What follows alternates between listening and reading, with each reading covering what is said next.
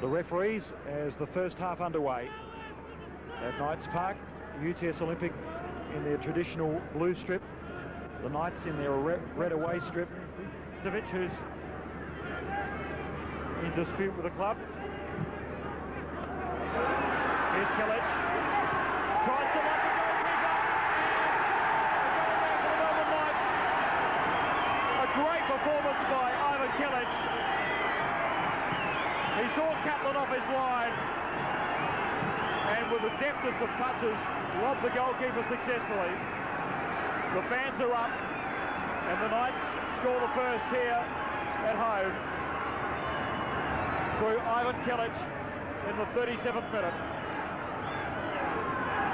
We can see the headed midfield break, and first time the looping lob over Bob Catlin and collected the underside of the crossbar. Lovely ball forward, just took a deflection in midfield.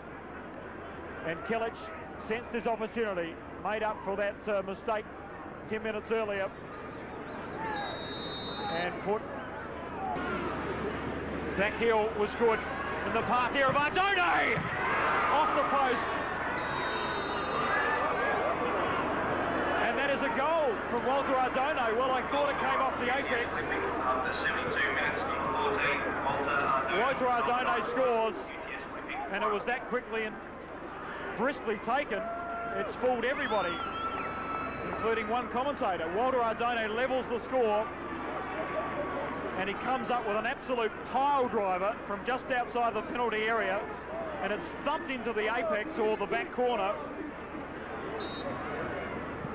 And the back heel was accommodating for the UTS Olympic midfielder.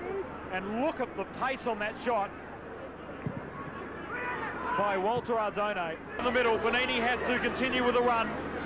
Kutlesovski holds it up to the back post. Kelic! What a great goal by Ivan Kelic! He comes up with his second. And it nearly brings the roost down here at Knights Park.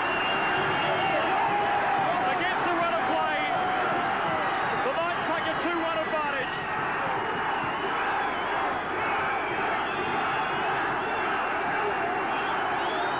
What a great build-up from the home side.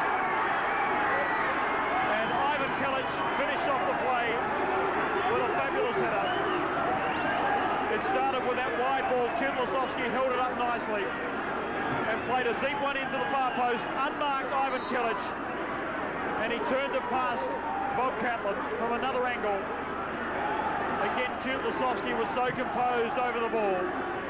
And Kelic expertly put away the header. Ivan Kelic, Melbourne Knights 2, UTS Olympic 1. Well, this has been a great performance by the Melbourne Knights. Down to 10 men for the majority of the second half. They have fought with all their heart and endeavour.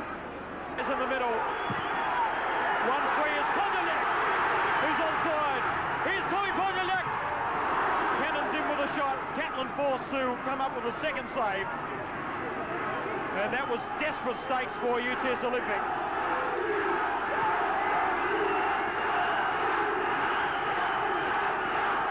You can't deny the Knights' commitment and endeavour. It has been quite remarkable tonight. Run his heart out for the Melbourne Knights all night. And it drew a save down to his left from Catlin.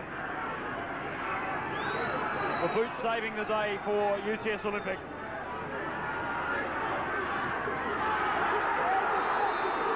And offside was in Emerton's shadow. And he's onside.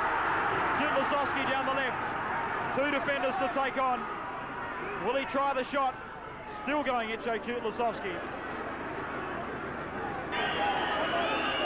You can see the back heel was clever from Nick Carle, and Ardone just cracked the shot with great venom. A memorable victory for the Melbourne Knights.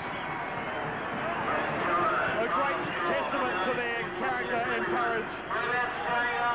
Down to 10 men for the majority of the second half. And they have fought gallantly for a great result. It started with that man, Ivan Kelic, in the 37th minute. They went to the break, 1-0 up, And then Walter Ardone with a piece of magic in the 72nd minute levelled the contest. And against the run of play, when it looked like Olympic were more likely to score the winner, it was Ivan Kelic coming up with a header in the 86th minute to deny Olympic a chance at the finals and to keep the Knights' hopes alive. So the final score here at Knights Park, it's the Melbourne Knights 2, UTS Olympic 1, and Paul